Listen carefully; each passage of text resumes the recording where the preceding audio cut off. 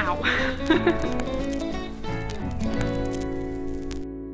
Hey, I'm Sorelle, and I'm an Aussie that lives in Iceland. Oh, much better. These are the blueberries growing in my backyard right now. These are my favorite sunflower pants, and this is my camera. I'm always with my camera. This is my boyfriend. I decided to ask my boyfriend to review some music for me, minus hearing any music. Can I have my own rating system? It'll be out of 5 pierogis. You ready? Mm-hmm. There's no sound. I give that one 0 pierogis out of 5. What about this one? This one sounds exactly like the last one. It also gets 0 pierogis out of 5. Are they supposed to be silent? Thank you. Your time is up. Wait, was that a trick? Life is sad without music. Oh. The verdict? Music is important.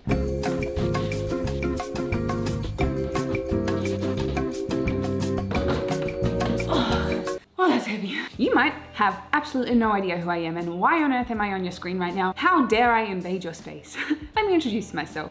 My name is Sorelle Amore. I'm a creator online. I have 1 million subscribers following me on YouTube, over 500,000 people on Instagram. I am a business person. I am an entrepreneur. I am an investor in gold, silver, as well as properties. I have traveled previously for 2 years of my life full time. I have spoken on big stages, but best of all, I have heard that my work is quite impactful, and that is amazing to hear. I love sound, I love music, and in this video, we're specifically going to be talking about the importance of music within your videos, my workflow, my exact workflow of how I get my videos being a work of art.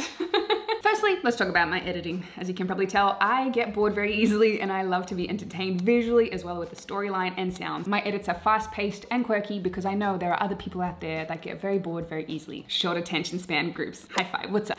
Visually, everything has to be beautiful for me. The storyline, I map out everything that I need to first before I start filming. When it comes to sounds, actually, interestingly enough, whatever is popular on YouTube, I almost try to do the polar opposite of that because I just don't like trends very much. Yeah. I'm one of those people. And because of that, my song choices are quite strange when it comes to my YouTube videos. It includes country, classical, funk, and reggae. The main aim with music choices, I think for everyone, is actually to instill some sort of feelings. Your favorite artists, they make you feel something. There's something about it that makes you feel connected, relatable, makes you feel sad, makes you feel elated. There's lots of different emotions that we can create using music. That's why it's so important. And if you get it wrong in your videos, the whole video is screwed, more or less. But however, let's look at some of my examples from my previous work that I've done. In this video, I use this pretty funny country twang to instill some humor and lightheartedness into the situation. It was quite a heavy time in the world when this was being released, so I wanted to uplift the viewer. In this video, my boyfriend and I were getting stuck in a very severe snowstorm at the time, and so I used this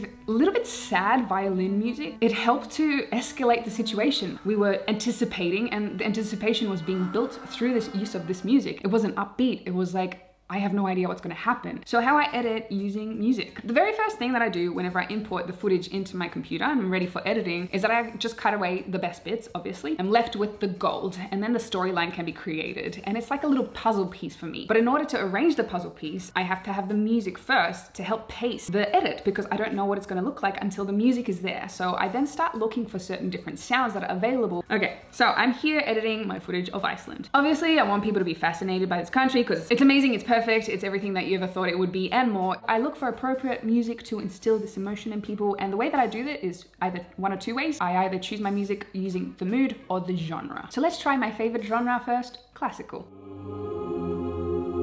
I mean, this song is sexy. It works so perfectly. In my mind, I can already see the storyline playing out. But then let's try, for example, the dreamy mood. No, how about...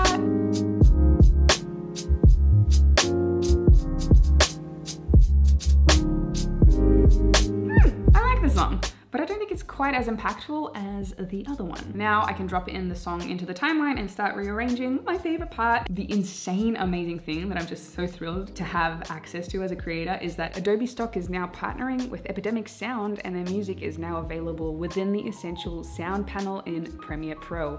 Game changer, because music is the very first thing that I turn to when I'm editing, and it was such a pain in the behind to have to go to the browser, search for your song, click on it, download it, check if it's good, if it fits with the whole scenario of your video. No, okay, let me go find another song, download it, import it into my timeline. I didn't like it. Now, when I'm editing, I often zoom into the music to see where the major beat changes happen so that I can put necessary cuts in those places. However, also knowing that I want to break those rules sometimes, because if you're always cutting on the beat, sometimes it's so predictable and you want to make it a little bit unpredictable as well. You don't want the viewer to know exactly what's coming up. Skip one beat every now and again, or put it in between beats, which throws people off, but sometimes it works really, really well. And slowly but surely, I come up with an edit that I am happy about.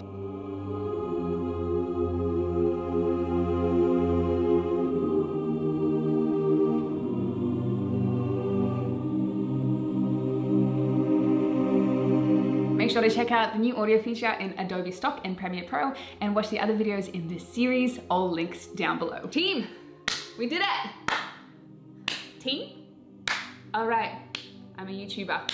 One person team, yeah!